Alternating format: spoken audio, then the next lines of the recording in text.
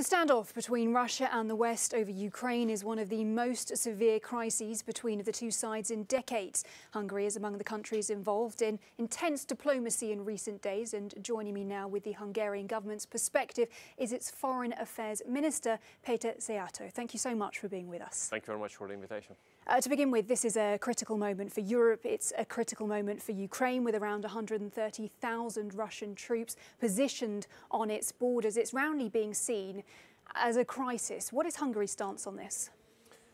Look, we see the tension is being more and more serious in the eastern part of the continent, which is a really bad news for us Hungarians. You know, we are living in the neighborhood of Ukraine.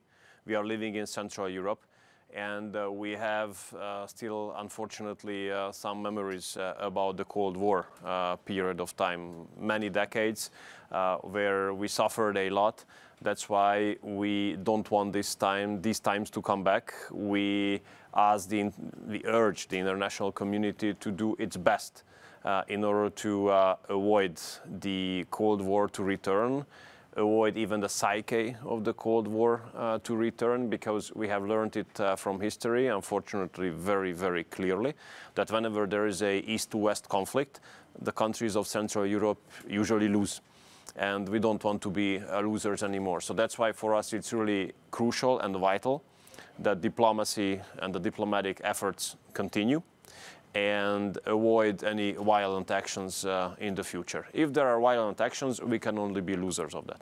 Now, on the 1st of February, Prime Minister Orbán met with President Putin in Moscow. Around 5 hours of intense discussions between the two leaders, and after which there was a press conference during which Prime Minister Orbán said he did not see any intention of Russia to invade. Now, I have to say that is a very different assessment to Western allies. So what was it that President Putin then said to Prime Minister Orbán to give that picture? Look, first of all, I think the Hungarian model does definitely prove that there is a chance for even EU and NATO member states to have good relationship with Russia, a relationship based on mutual respect and mutual trust. We have invested a lot of efforts in this relationship in the recent years, while being good and reliable allies both within European Union and NATO. When it comes to the question whether Russia would like to invade Ukraine, or whether Russia would like to get into a war in Ukraine, we hope that the answer will be no for a long time in the future. You hope, sir, but I'm trying to understand if there were assurances given. Well, this was the statement of President Putin during the meeting, no question. That's why Prime Minister has mentioned that.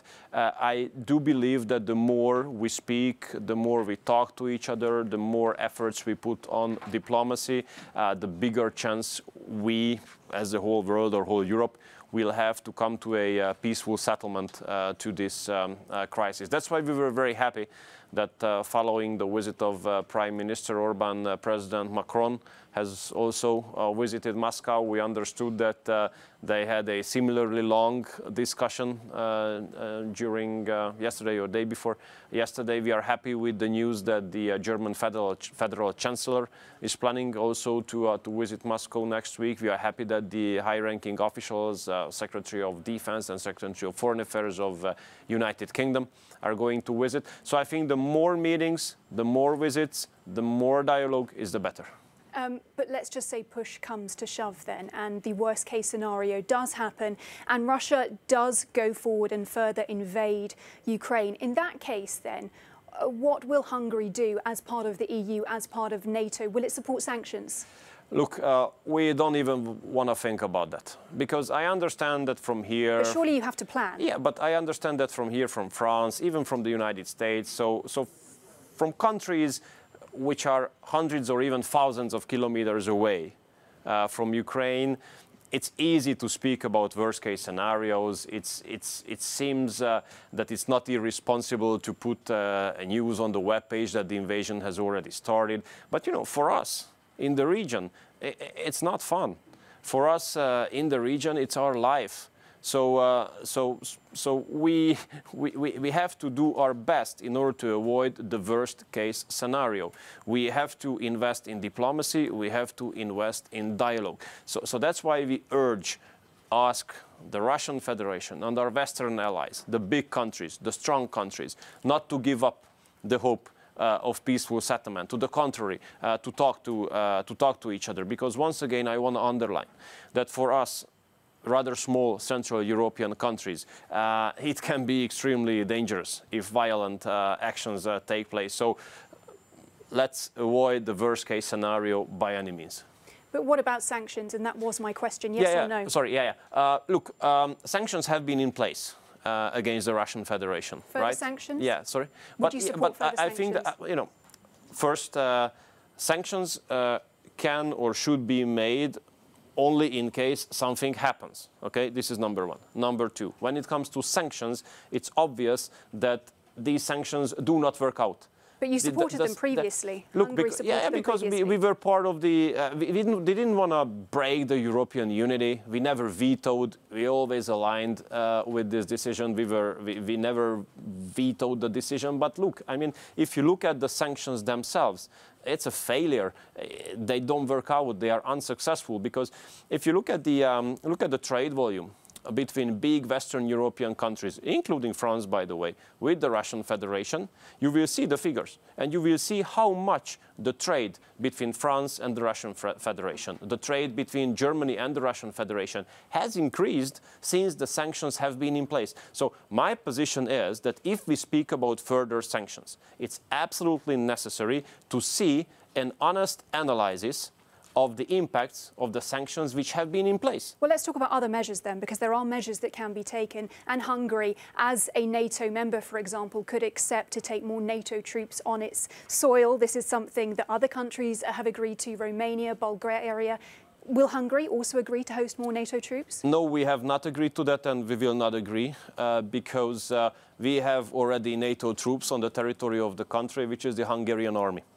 And the Hungarian armed forces are in a proper shape to guarantee the security of the country. So we don't need additional troops on the territory of Hungary. We have ongoing cooperation within NATO with the fellow member states on training or rotation. That's a very strong line, though, bearing in mind that you are a NATO member and that you're also a member of the EU. And what I'm trying to understand is, in this current crisis, are you actually closer then to this membership and the EU and NATO or Russia? Well, we are members of NATO and we are members of the European Union. But once again, I want to underline that the Hungarian armed forces are in a proper shape to guarantee the security of our country. So if they were not in that shape, then this question whether to accept further troops would make sense. But in this case, it doesn't make sense because we can protect ourselves. Now, you are here in Lyon today for a meeting, an EU meeting about the future of health policy when it comes to pandemics, preparedness, vaccines. And Hungary used the Russian vaccine during the pandemic. Would you support further collaboration between the European Union with Russia on health issues such as these in the future? Yeah, absolutely, because, you know, vaccine must not be considered as a political statement. I myself have been vaccinated partly by Sputnik, and the reason for that was that at that time, you might remember, beginning of last year, there was a severe shortage of vaccines in Europe because the Western deliveries were either late or were cancelled or had much lower quantity compared to the contracts. So we have decided at that time to give a chance to the Hungarian people to take advantage of other types of vaccines as well, namely Sputnik from Russia and Sinopharm from China. And you know what? If you look at the figures in Hungary, it's obvious that that Sputnik and Sinopharm have been working out very well. They are safe, they are effective.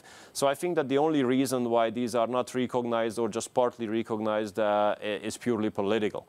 And once again, I want to underline that when it's about the lives of the people, when it's about saving the lives of the people, vaccines must not be taken into consideration as political statements. So I really do hope that at least on that, on saving the lives of the people, on fighting the pandemic, there would be a rational cooperation between East and West, which is the utmost interest of the Central European region.